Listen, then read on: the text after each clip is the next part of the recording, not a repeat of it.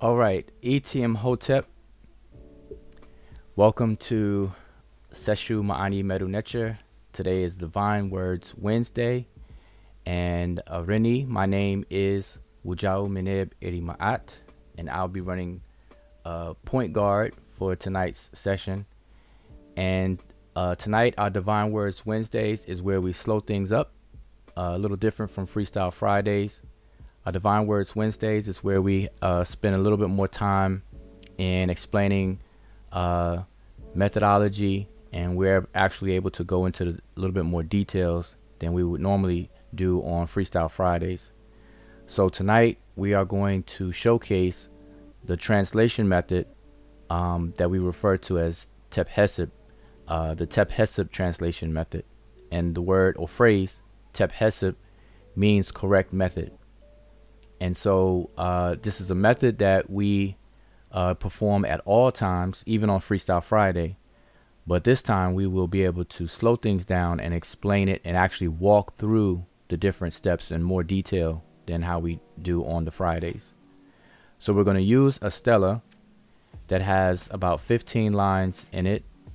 And we're not going to have time to go through all 15 lines. So we're going to start at the beginning and just walk our way through for a suitable amount of time to keep the video, a nice size video to hopefully everyone could benefit from. And then maybe in future shows, we'll pick up where we left off and continue forward. But for now, we'll do as many lines as we have time for, and we'll showcase all 4 of the steps to the Penmanship translation method. All right. So again, appreciate anyone's tuned in. If you are tuned in now, make sure you subscribed if you haven't subscribed. And also make sure you click on the bell that you see at the bottom right below the video to make sure that you're notified when we're online. And also share the video. Share the video on Facebook or wherever you think that people may be interested and may be able to benefit from what we have to share for tonight. All right. So I'm going to open the mic up. We have other panel members of the Sesh mdw-ntr with us tonight. And so I will open the mic up and everybody can introduce themselves, and then we'll get right to it.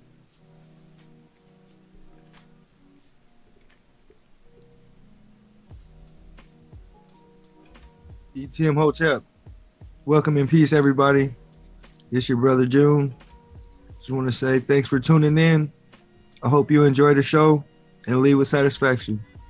Hotep.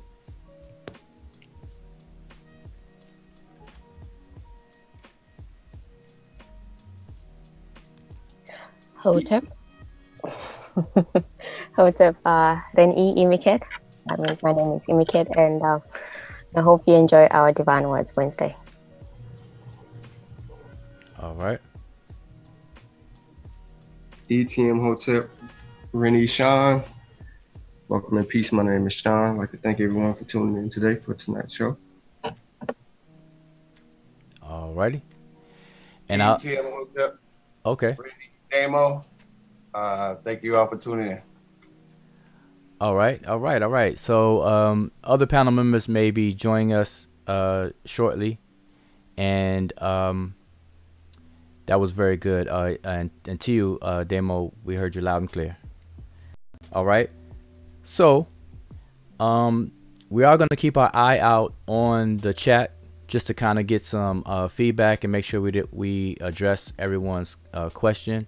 And so far, even before we begin, we have one question. Jolanda asked Penmanship. She puts a question. Penmanship, like, what is Penmanship? So very quickly, Penmanship is 2 words, and she actually transliterated. Sonnet Imiket put the transliteration in there. It's 2 words. The word tep is a word for head or tip, and that's easy to remember because tep, the consonants is T and P, and just think of it as tip or the top, the tip or the top. And it's a word that means the best, like the best portion of something, the portion that's important, So the word tep is best, top and things like that. And it's also the glyph of a head and profile view. And then the word hesab actually means to calculate or to reckon, which means to count something, to calculate something. And so tep hesab as a phrase literally would be the best calculation. And it became a phrase, you know, in the language to be known as the best method of doing things. You know, because when you're making a judgment and you're analyzing things, you're calculating something, and you're analyzing it, making sure things are logical, they add up, and so on and so forth. So it became an idiom for the best method or correct method. And the actual word can be found in the Ahmos or Ahmes papyrus, that is misnomer, the mathematical papyri, Rhine's mathematical papyri, where you see that word is used, and that's where a lot of people know it from. So we refer to tep hesab, the translation method, or tep hesab translation method, as the best or correct method in order to translate. So that's what we're going to be going over tonight. All right, so we want to, I'm going to jump in. As a matter of fact, let me make sure that I made sure I got to fulfill my word. I need to make sure I tag the students from Uganda and Tanzania in the video. So, pardon me while I quickly do that. If anyone on the panel has anything they want to kind of share right before we jump in, I just want to make sure that everyone's tagged in the video. Give everyone an opportunity.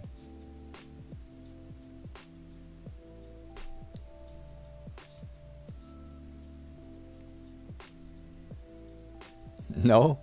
All right, so I got to do all the talking. All right, so while I'm tagging everyone, remember our Freestyle Fridays, we actually go through the 4 steps of the transliteration method, but except we don't use any books. So we refer to it freestyle. That's why we refer to it as a freestyle. We don't use any books, and we try to use our just everything from our memory. But here tonight, we're going to slow it up, and we're going to actually go through the process in more detail. And like I said, we have a 15 row or 15 line stela to do, but we won't have time to go through all 15. And let's see if I can tag other people. Yeah, and if you're watching, feel free to share the video so other people can, you know, other people that might be interested can get to watch, you know, how the translation is done. So like and make sure that you share Facebook and all that. Dua.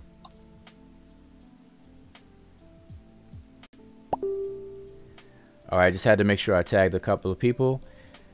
And over there in East Africa, you know, they're 7 hours ahead. So I really appreciate if any of the people in Uganda and Kenya and or Tanzania are able to tune in. But I had definitely let them know that I would tag them. All right, so let's go ahead and get started. And I'll share the stela that we're gonna go through. And so you should be able to see it on the screen. And this is a stela, has 15 lines in it. Now it may be small on the screen right now. I will enlarge it and blow it up. All right, just want to show you the full size of it, the whole image of it.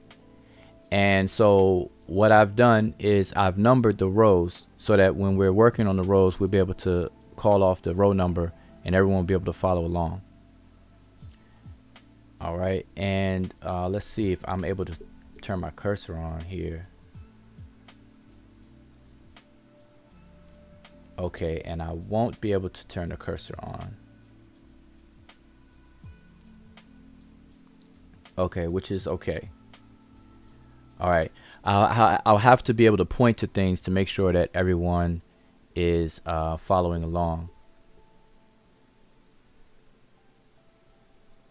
Okay, so before we begin, as I said, there's 4 steps to the Penmanship of translations.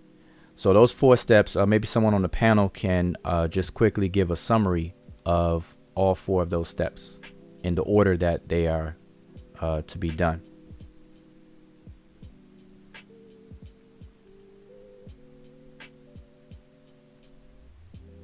I'll do it. Step 1, just you said summary. So step 1 is you want to find a direction in which to start. So you want to read looking into the sign, the glyphs. And one way to do that is by body parts, the direction of the deities could be looking at, or you know, birds or any other animal or reptiles that could be in that. And then that's step 1. It's always going to be the direction. And step 2, you want to, this is methodical. So you want to identify the signs, and you'll go through each sign and identify those designs. And then in step 3, it's pretty much more like grouping them. Some people may be more far advanced in the grouping part where they know exactly what glyphs form a word. So that will be part of that. And step 4 is to come up with a sensible translation from the grouping of those signs. Okay, Ikea, excellent. All right, and so yeah, and I did say summary, but I forget this is not Freestyle Friday, so we can kind of elaborate on those steps a little bit. But that was good because it's not really too much more to say about those steps. But those 4 steps are immutable. Everyone follows those 4 steps, or should follow those 4 steps.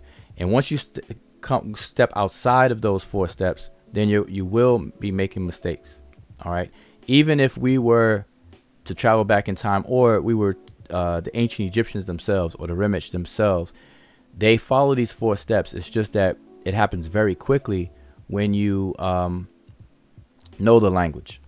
All right. And obviously step 4 will be omitted because there's no need to translate a single language. You can't translate a single language.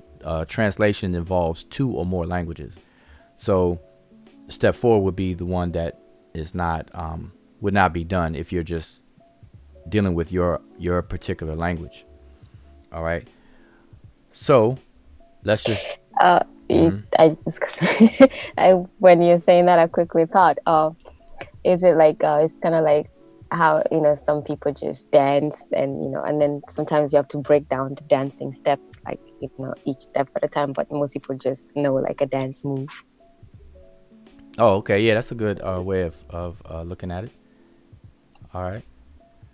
So let's jump into it, and then afterwards I will post a link so that people may be able to come in and ask questions, but we'll try to monitor the chat as well. All right. So again, Etim Hotep to those who have just tuned in. So let's go ahead and jump into this. I'm gonna have to switch over because I need to be able to show my cursor. So you're gonna see a change in the picture. Okay, so here we are, the same picture, and so now that we've seen the whole stela, now I'm gonna zoom in so we can see it line by line. All right, so let me increase, enlarge. Okay, so this should be big enough for everyone to see, and I just need confirmation from anyone to make sure that we can actually see the glyphs. And if I need to blow it up bigger, let me know.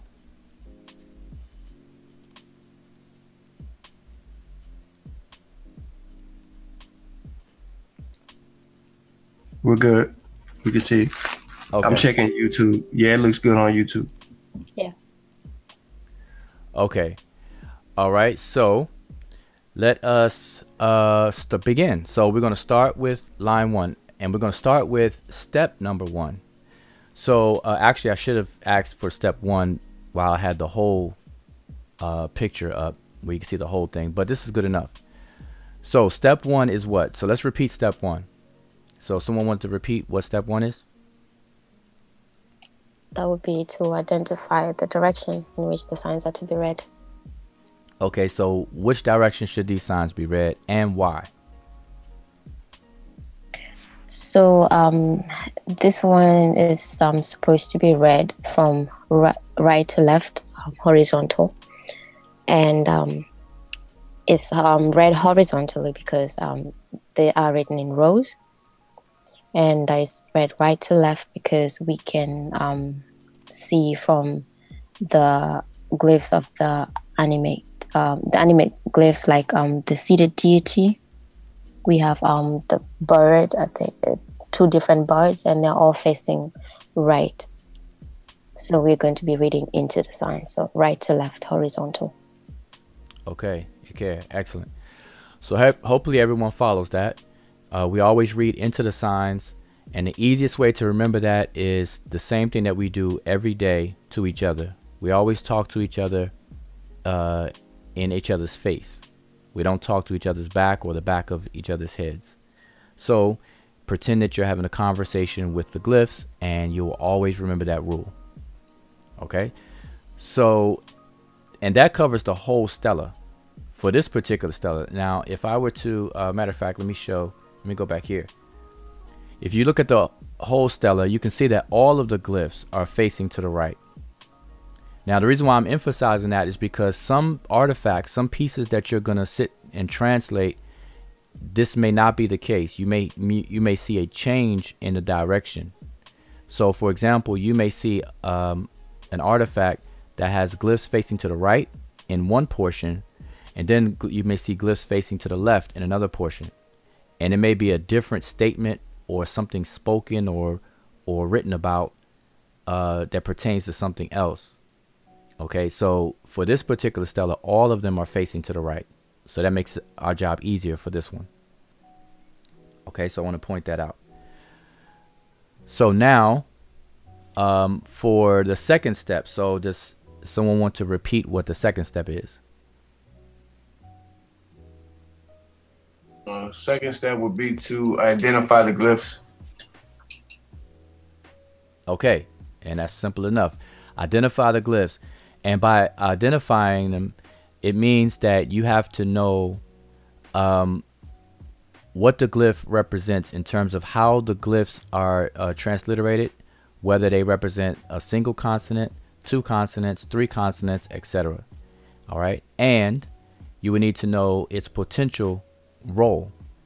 And by potential role, every single glyph that you see is a pictograph, meaning that all of the so-called hieroglyphs, what we know as Sesh, Medew, Netcher, all of the glyphs are pictures of either the fauna, flora, or man-made objects that were familiar to the Nile Valley in the Nile Valley corridor. Okay, and that's why you don't see polar bear glyphs. That's why you don't see tiger glyphs and glyphs that reflected things that were not available or not known in the Nile Valley. All right, so all of these are pictures. Okay, so we refer to them as pictographs, but they don't function as pictures. They have three different roles that they could possibly function as. And the first role, or one of the roles, is as a phonograph, which means that it represents a sound in the language. The other role is as a logograph, which means that a glyph can represent a word. And then a third role is a role that we technically refer to as a semanteme, but it's usually known as a determinative, where the glyph will help determine the meaning of the word. So you have to. So when you go through step 2, you have to be familiar with what the glyph is, how it's transliterated, and then the possible roles.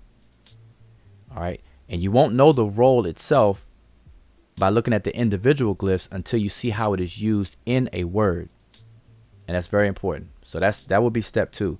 So let's go and step 2. Just for step 2, let's identify some of the glyphs. Let's just identify at least 3 glyphs from anywhere. So anybody on the panel, tell me the row number and then what glyph, and I'll follow with my cursor, and we'll just show that. As a matter of fact, we you know, I'm so used to treating it like Freestyle Friday, but I did say we're going to slow it down for our Divine Words Wednesday. So we're going to actually go and show how you actually look up the glyph. Okay, so anybody can choose one, and let's reading from right to left. The first symbol is this first group, the first symbol is the M23, the sedge plant. Okay, so stop right there. Okay, so M20. I'm sorry, go ahead. I was gonna say a real important tool in this step too is the sign list. Mm-hmm. Yeah. Okay, excellent. Yeah. So, looking in the sign list, I see I'm gathering all the information on it. I got M23, Gardner code is transliterated as lowercase s, lowercase w, lowercase t. It says sedge plant. Phono, it says Sue, SW. Okay. It's also used as a logogram. Okay. For Nasut Biddy. Okay. And it's the first part of a looks like what we call a formula. We see this grouping of glyphs very often. This first four, we have the sedge plant, M23. The next one is going to be the X1, the raised bread loaf. Underneath that, we have the Hotep, the offering table, which is Gardner code R4. And then we have the conical loaf. It's Gardner code X8. Okay, so let's pause there for a second, because as you say it, so now that you've given those glyphs, I want to share and show the actual sign list, an example of a sign list. So start again with the very first glyph that you gave. All right. M24. Oh wait, excuse me, M23. Okay, so now inside of our textbook that we use, a beginner's introduction to Netcher, in the appendix we have a full sign list. Okay, we have a key sign list, and then we have the full sign list as well. And this is also available in our book, Has the Egyptian Hieroglyphic Writing System Been Deciphered? A Rebuttal to Walter Williams. So you'll find this sign list in both books in the appendix. All right, and you can find it online. This sign list is available everywhere, pretty much. Okay, but now first I'm gonna look into the key to the sign list. Now what happens, let me switch back. So I do want to make a comment about let's see if you can see my cursor. Yeah, there's a little bit of damage here in this first part, so it's hard to pick up, but because we're used to this offering formula, and we can see the other elements of it, we pretty much know that this is a sedge plant. But if you didn't know any information about it, one thing you would know is that it's a plant. And to say something about the sign list, what a sign list is a way, it was actually put together by Sir Alan Gardner in 1927 in his grammar book that he published back in 1927, I believe. And so what all he did was he grouped the different glyphs into categories based on the common theme that the glyph has. So all of the plant life or vegetation is in the category M, as in Mary. And so we have different categories from A to Z for all of the different glyphs.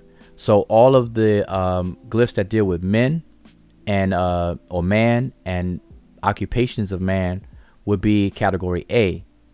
Glyphs that deal with women and occupations of women would be category B, as in boy. And human body parts would be in category D, as in dog.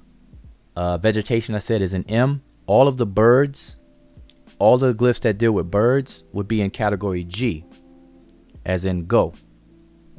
Okay, so by you recognizing that the first glyph is a plant, then you know, even if you don't know much about what it is and you want to figure it out, you know it's a plant and you know to go to category M. So I'm going to share the sign list and we're going to go and do just that. So here's the sign list. Let me get my cursor back.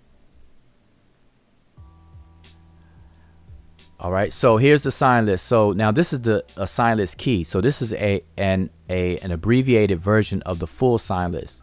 The purpose of this is so that you can quickly identify the sign itself or the glyph itself and get the Gardner code. Now the Gardner code is what I mentioned and what the brother Sun Jun was saying when he said M22 or M23. The M is the category letter, and then the number 23 is a sequential number that was given to these glyphs. Okay, and it's important to know that the ancient Remich, the ancient Egyptians, they didn't have such a system. They didn't have this sign list, or this categorization scheme is not an Egyptian one. It's not historical. It's only done for our purposes to actually identify glyphs, and it's very, very helpful. All right, so if I go down to M, you see I scroll down to M, and now we hit M, and we're at the vegetation. Now remember, the purpose of this abbreviated list is just to see the glyph and the code, the Gardner code, and we're going to use the Gardner code to go to the full sign list to find out all the information we need. So now we're going to look for the plant that we are looking for. And mind you, this step is what we consider a observation step, what we will call a lookership step. So you have to compare what you see. All right. So we're going to go down until we find the sedge plant. And this is the sedge plant that Sun Jun mentioned, M23. And we see that the plant is here. And the Gardner code is M23. So now with that information that you find very quickly, now you can go to the full sign list. So I'm going to scroll down to the full sign list in the category of M. So I'm going to scroll through pretty quickly. And now we're going to go down. Now this is an example of the full sign list. We're at the A's. And I'm going to scroll down to the M's. So we go down to the M. And now we're at the M, and we're looking for M23. So I keep scrolling down, and here we are. We've reached M23. So hopefully you can see it on the screen pretty good. And so we're at M23. So this first column is the Gardner code. The second column is the glyph itself. The next column is a description of what the glyph is, an image of. Remember, I said all of the glyphs are pictures of things, pictographs. And then the column 4 is the detailed information of what we need to know. So we have M23, the glyph. It's a sedge plant, and this is what Sun Jun was reading. So we have it can possibly function as a logograph for the word sut, which means sedge itself. Phonetically, it could represent two consonants, the S and the W. And that also as a logograph, it can represent the word nesut or nesutbiti, the word for king. Okay, and so that's what you would have to know and understand. So that's the way that you would actually look up the glyphs, and you have to do this for every single glyph that you are working with, depending on the inscription that you're working with or the artifact.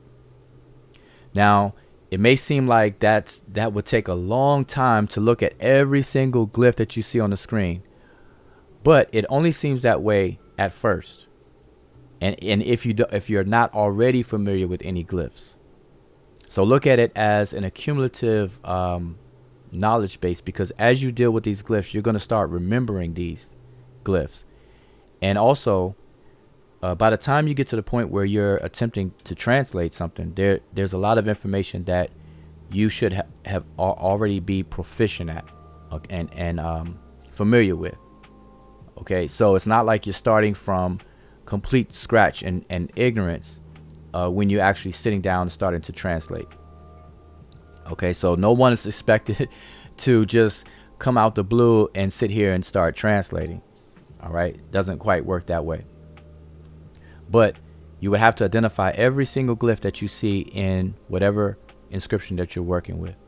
So we wanted to show that example. So let's go through another one. So June, if you could. Well, John, you would look up.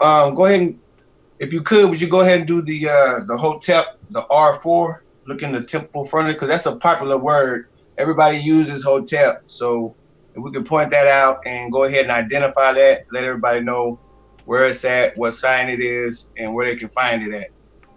Okay.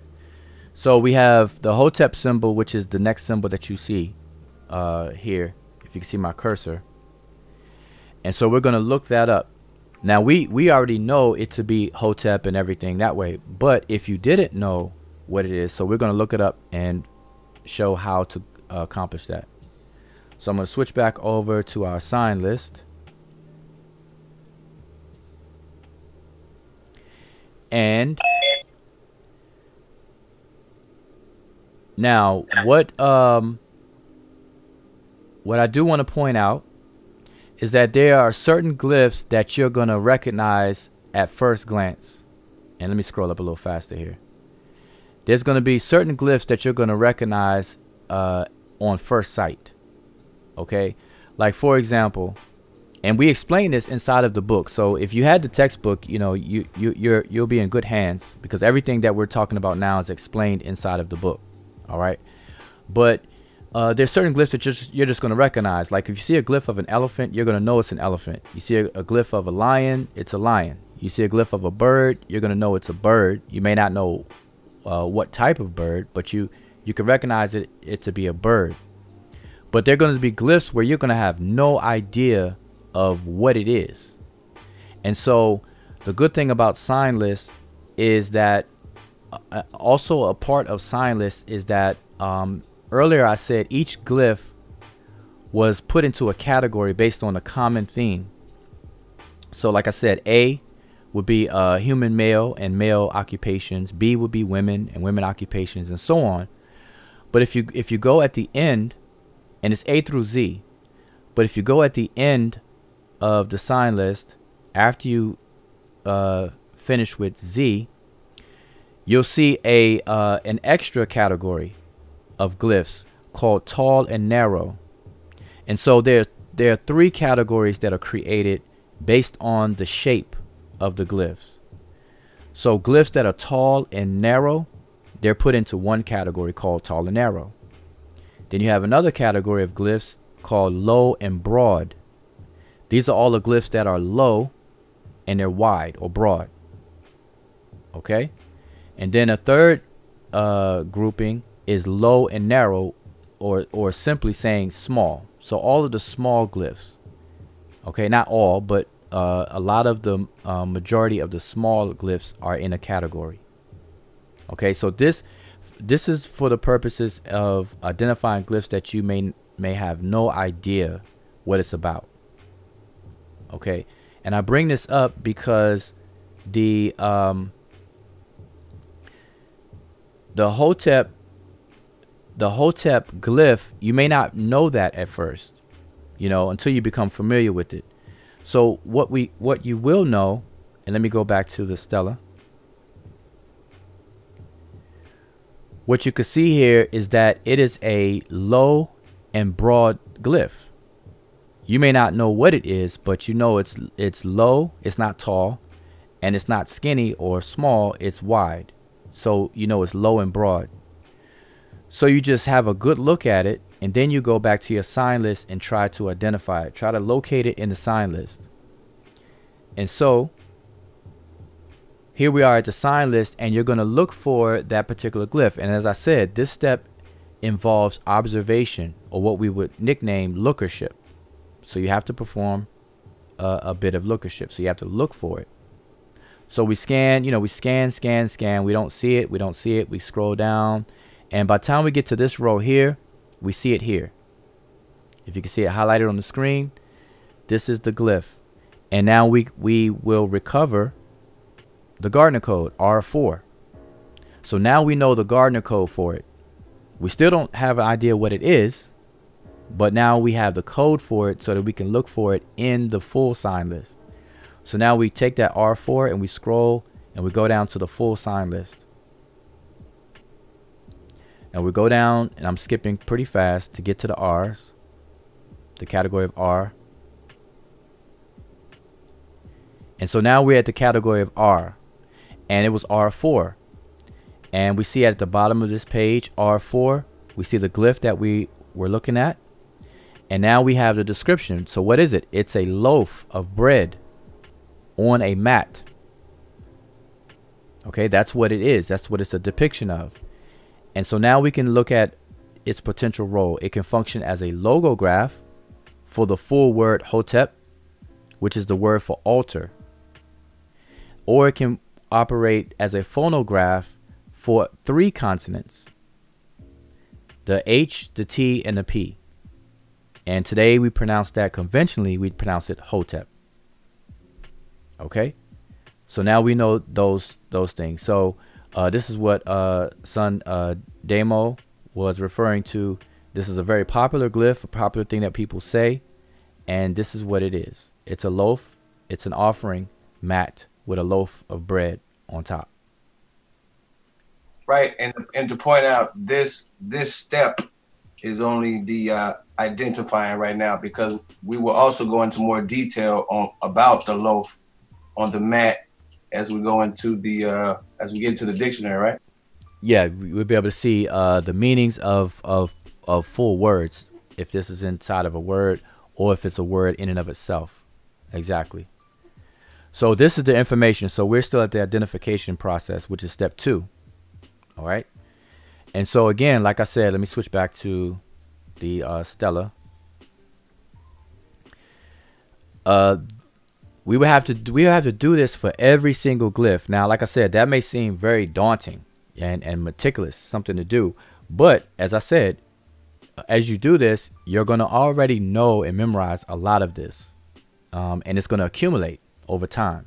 So you got to put in the work, put in the practice, and this will be a piece of cake. Okay. At least at the very start, when you try to translate your first inscription, there are glyphs that you should have already memorized just throughout the course of learning. Okay. And we emphasize that in our study course. Okay. And it's emphasized in the book. The monoliterals, you should already commit those to memory.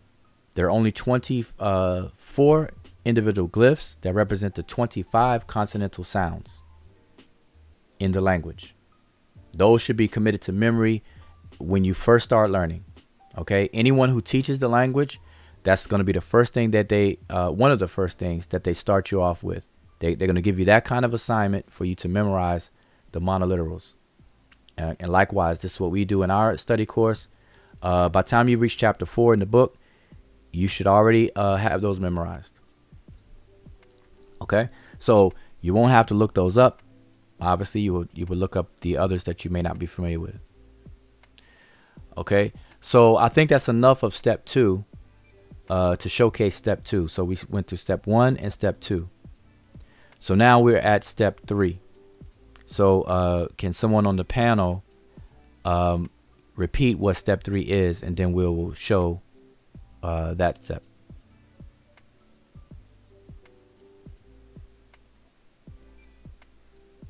On step 3, we'll be grouping the the glyphs into words.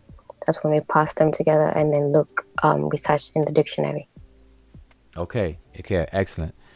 So step 3 is known as pattern recognition and parsing.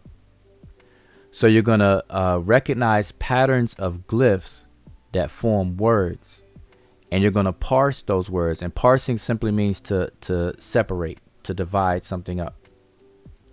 Okay, and so you're going to parse them. And the reason why that's important is because unlike English and our writing system that we use for English, in Sesh, Medew, Netcher, there are no spaces. There's no punctuations between the glyphs. So you're not going to see any commas. You're not going to see any periods. You're not going to see any spaces that would indicate where one word ends and another one begins. None of those things exist in Sesh, Medew, Netcher. So we have to do it ourselves. And so step 3 is that step. So you're going to take the individual glyphs and your knowledge of them, and now you're going to recognize the groupings and group them together into the words that they make up. And so that, therefore, we refer to it as a parsing step.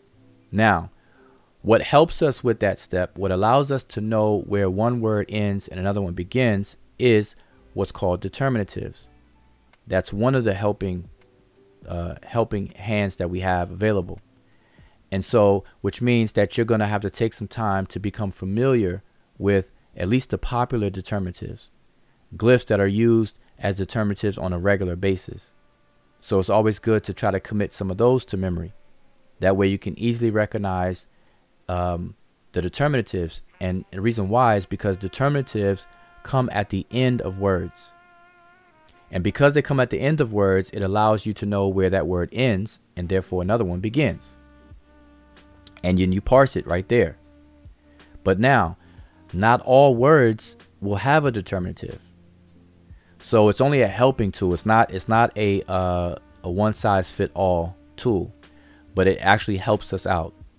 Okay, now for the words that don't have determinatives, these are the words that you're going to become familiar with over time. And you're just going to recognize them, the pattern of glyphs and what glyphs make up that particular word. All right, so that's what we have available. And also one other thing that helps us is the knowledge that most Ronnie Kemet words will be 2 or 3 consonants. Not all words, but most. The majority of the words are 2 or 3 consonants. So that's another helping tool. And so we use all the help we can get when we're going through this process. Okay, so now with that said, let's go through here and parse some of these words, and then once you do that, you're able to take the words and look the meanings up in dictionaries if you don't already know the meaning. And so we're going to show that process as well. So let's begin at the top and parse some of these words. Let me get my cursor back. Okay. So actually any word that's in the screenshot right now, if you direct me to whatever the word is, and then we'll go through the process of looking that particular word up in the dictionary. All right, the helpful tool in this step is a dictionary. We use the Mark Vigus for this. Yes. Yeah, we're using the Mark Vigus dictionary. This is a good dictionary. It's online. It's free.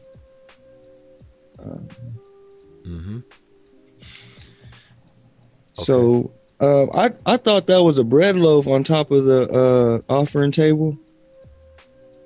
So I tried to look it up. I took the 4 signs, M23. I thought it was an X1, R4, and then X8.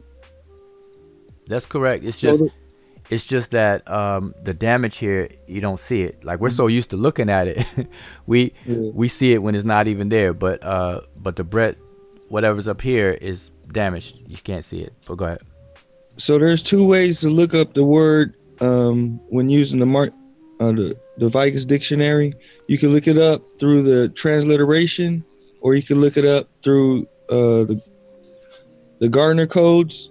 And I think, what's it called? You would create a Gardner string. It'd be like a combination of Gardner codes in a row, and you can search it up like that. So in this situation, I probably would search the whole grouping as with Gardner codes, and then on page 1202, page 1202, you'll see the same set of glyphs. Okay, so let me pause you for 1 second, because you mentioned something about transliteration. So as you said, Vigus allows you to search by way of the transliteration of the word, or the Gardner string, which is a string of the Gardner codes side by side. And so in transliteration, what transliteration system is used for the Gardner dictionary? I'm sorry, not the Gardner Right. Dictionary, the Vigus Dictionary. Right. Yeah, that's probably something. That's the manual decodage. Okay. Manual decodage transliteration system. Yes.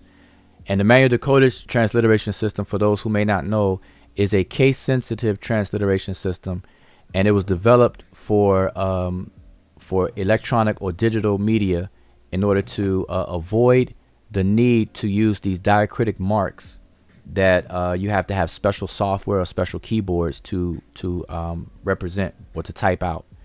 So it's case sensitive, so you have upper and lower case that represent specific glyphs. And so the Vigus Dictionary utilizes the manual decodage system. All right, so we're going to show that, and let me switch over to this dictionary. So let me just highlight. So you're saying the first 4 glyphs: the sedge plant, the bread loaf, the mat with loaf on top, and then the conical loaf, all together represent. Now, this is something where you're gonna just become familiar with, because this is a formula. Now these are separate words that you can actually look up separately, but because it's so prolific in the language and in all the artifacts, it becomes a phrase in and of itself that you can actually look up in a dictionary as an entry. So that's what we're gonna do. So let me switch over to the dictionary. And as a beginner, when I first got into it, that's probably how I would have came across it. When I wasn't so familiar with the words and phrases, I would start with the first glyph, identify that, put that sign into the search bar, and then I would go to the next glyph, and I would just keep putting in glyphs until if it would give me a word, I would keep going. So I would put in the first one, M23, and then, I just would have put in all of them, and then it would pop up. Okay. If a word doesn't pop up, try taking off the last glyph, and then see if a word pops up, until you get more familiar with the words and phrases. Okay. So now, what we recommend when people are performing step 3 and you're using a dictionary, what we recommend is that people look it up. Even if you're using the Vigus, there's 2 options. You can look up words by way of the transliteration or the Gardner string. It's recommended that you start with the transliteration, and the reason why is because in a lot of the scribal works, some glyphs are omitted within certain words, and so the dictionaries will only list one variation of it. And so if you search with a Gardner string and you expect that glyph to be there, or let's say a glyph is not there, let's just say, for example, let me go back to the Stella for a second, and I will show you an example of what I mean. So these first 4 glyphs here, a sedge plant, a bread loaf, the mat with a loaf on top, and then the conical loaf. But let's say the bread loaf above the mat is missing, and it's actually missing from here, from this one. And if it's missing, then you're going to write, as a Gardner string, you're going to write M23, R4, and then I believe it's X8 for the conical loaf. And if you're going to look that up, you may come up with no search results, because the dictionary will have X1 in between after the M23. And so if you start, that's why it's recommended to start with the transliteration first, because if you go with the transliteration, whether glyphs are omitted or not, it's going to be there in the transliteration. So that's just another helpful hint and suggestion to people. And this is what we encourage and what we teach. Start with the transliteration first, and then you can always cross-reference by looking it up with the Gardner string. Okay, that's always a double check and triple check. Or if you have a hard time with the transliteration, then you could go to plan B, which will be the Gardner string. Okay. Yeah, apart from the omission of some glyphs, sometimes you also have graphic transposition going on. So if you put a string of Gardner codes, sometimes they don't come in that succession. So that's why the transliteration will always be good. All right, that's an excellent point. So hopefully everyone's writing down, taking notes, taking all these jewels in. All right, you can always come back to our videos and review. All right, so we're trying to give people information on how to do this. Okay, so now I have up the Vigus dictionary. So when we look up, we're gonna go with what Sun Jun said initially. So we're gonna look it up by way of the Gardner string, or you actually already gave the page number. So what page? 1202. All right, let me get my cursor over on the Vigus.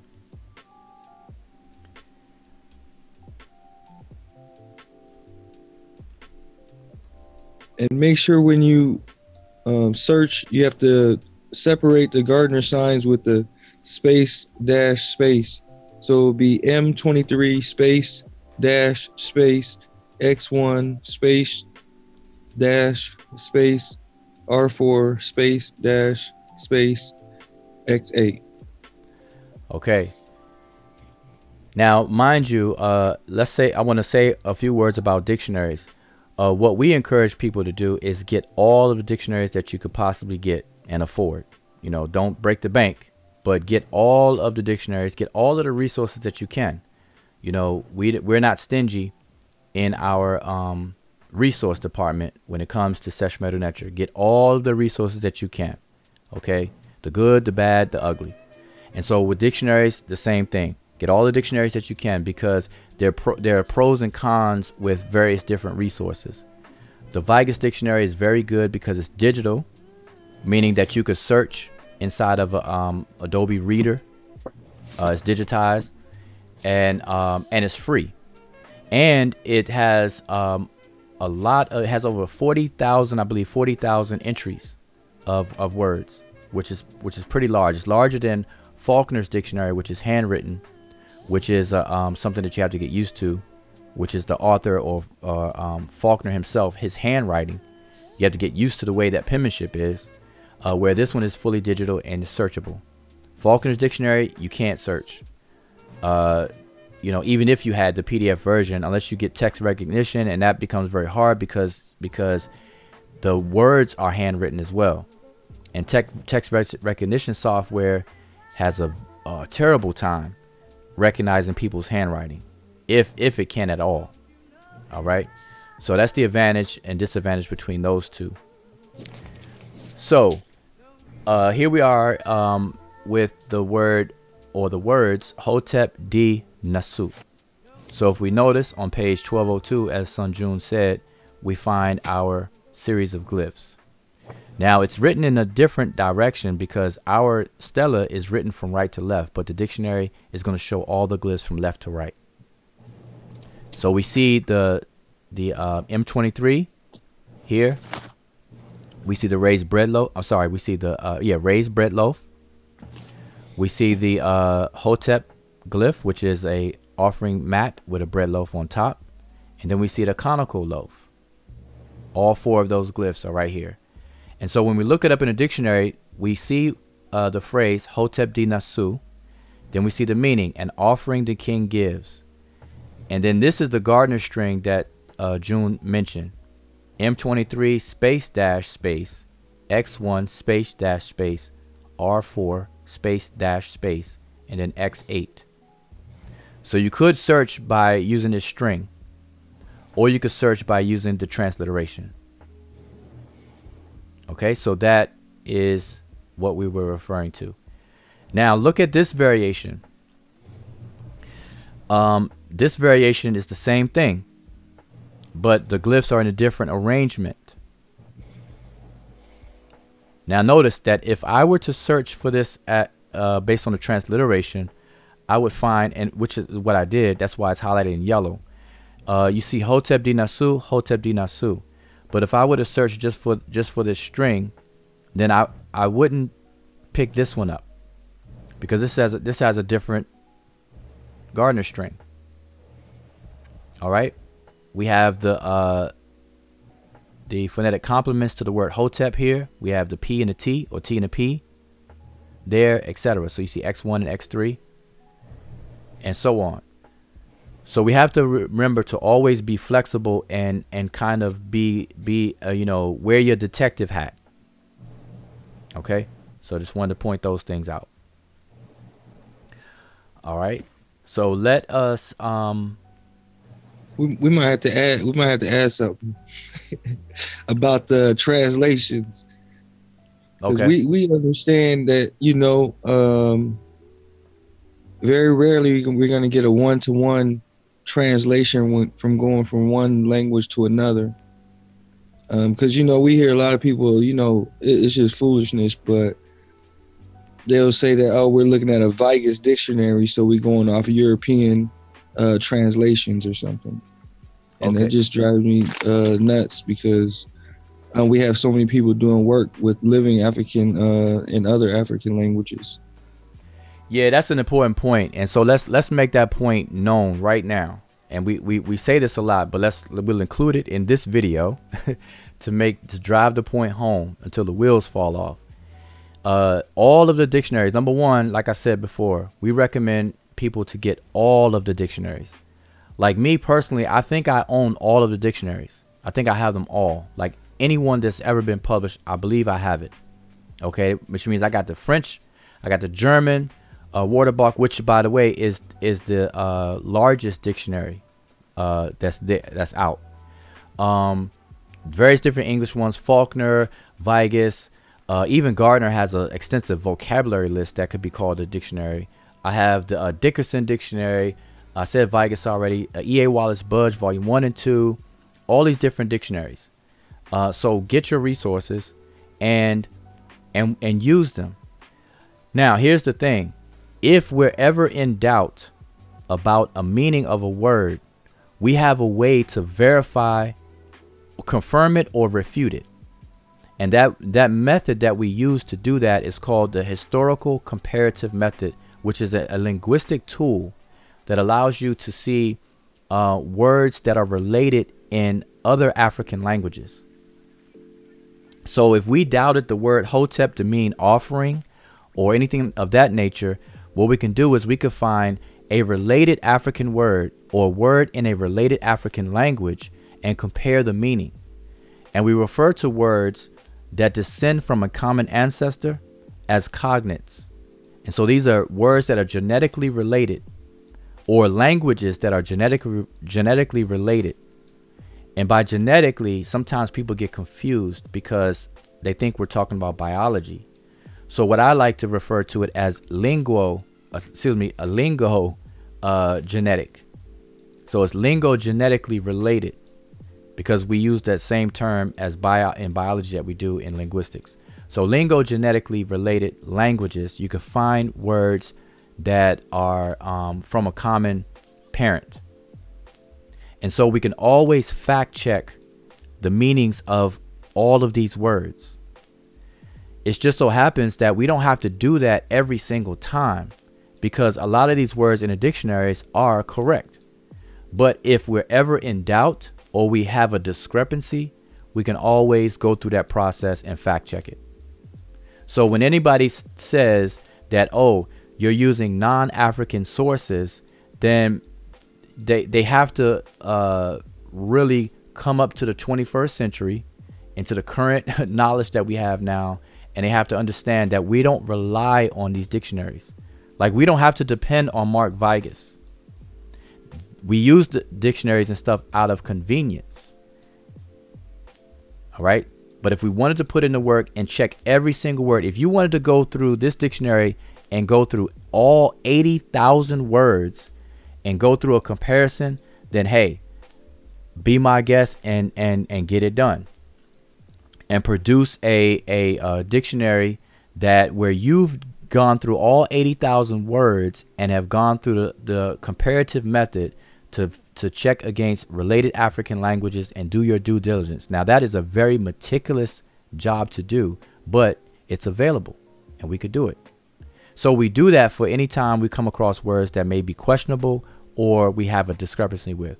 But as I said before, for the most part, these dictionaries have it right. And on top of that, what's not included in the Mark Vigus dictionary, but it is included in other dictionaries, is that they will give you a source where you can find this word used in an actual primary source. So now you can look up context. Okay, so like for example, the stela that we're looking at, if this says Hotep Dinasu as a dictionary entry, beside it, it may give you the actual primary source of the stela that we're looking at, to actually see the word being used and see the context around it. So there's plenty of things that we can use to make sure that we ensure that we're accurate as possible. So anyone saying that we're using non-African resources or what have you, that is the lazy way of really trying to avoid doing the work. Okay, and no one that I know of that studies the language or teaches the language says things like that. But I have seen it, so I want to make sure we clear the air. So that's I'm glad you raised that point, June, but wanted to make sure we address that. Okay, so now we spent all this time on the word Hotep Dinasu. So we see it in the dictionary. And so let me go back to the stela. And let's work on another word. Let's see another word. The next group is another common combination we see. It's the I, which is D4.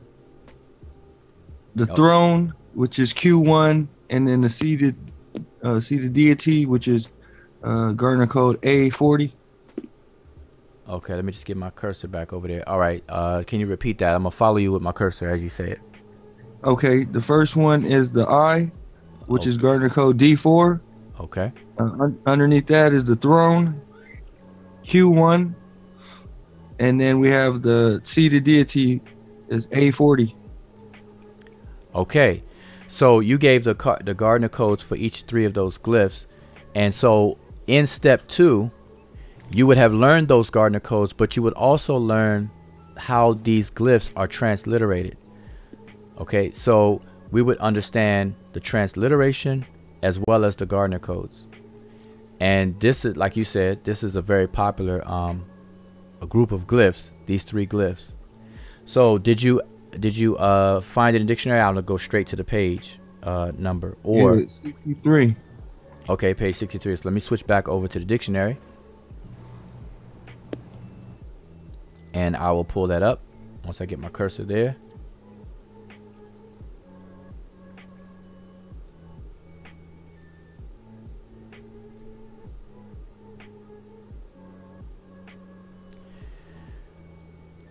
All right, so as we see, hopefully it's in the shot. So we see on page 63 of the Vigus dictionary are the 3 glyphs that that you just mentioned: D4, Q1, and A40. And notice that the transliteration is Wasir. And if you were to look it up by the transliteration, as I just did, which is highlighted in yellow, you'll see all of these different entries for Wasir. Okay, so you will be able to see the variations of how this word is represented in the glyph. So you see a version of it without the seated deity. So you may see that. You may see it instead of the seated deity. You may see the Netcher standard, which is R8. Or another variation, you may see the I and then what's called the sedan throne. This is the high back throne, which is Q1. And then you have the sedan throne, or seat, which is Q2, and you may see it this way as well. Okay, so that's all of them are represented of the word Wasir, which is what most people know as Osiris or Asar. Some people say it as Asar, some people say it as Osiris, or some people say Usir, and you know, we have different ways that people will say it. All right, so that was another one. And let me go back over here and go back to the stela. What's the next word? Ajedu. Oh, Neb. Okay, so you want to point out the next word? Let me get my cursor back. The next one we have is a basket with no handle. Mm-hmm. Gardner code V30. Okay.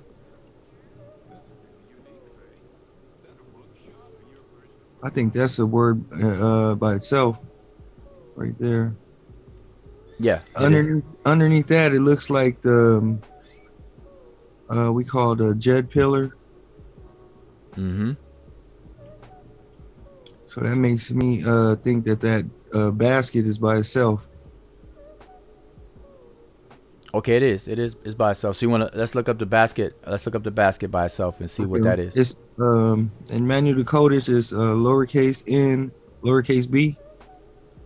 Okay, so let us go to. Let me switch over to the Vigus, and we are going to look that basket up by itself.